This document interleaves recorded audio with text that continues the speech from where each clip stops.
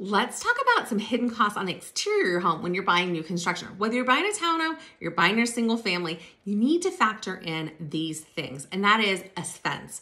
How many of us have dogs, right? I know Bernie needs a fence for our yard, and so we had to put one in when we moved into our new construction home. So depending on whether you're doing a townhome or a single family home, the fence can add a few $1,000s that you weren't expecting when you first purchased your home.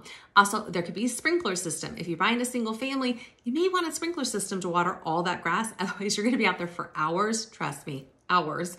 And it gets old really fast because who has time to sit there moving sprinklers and making sure everything gets hit?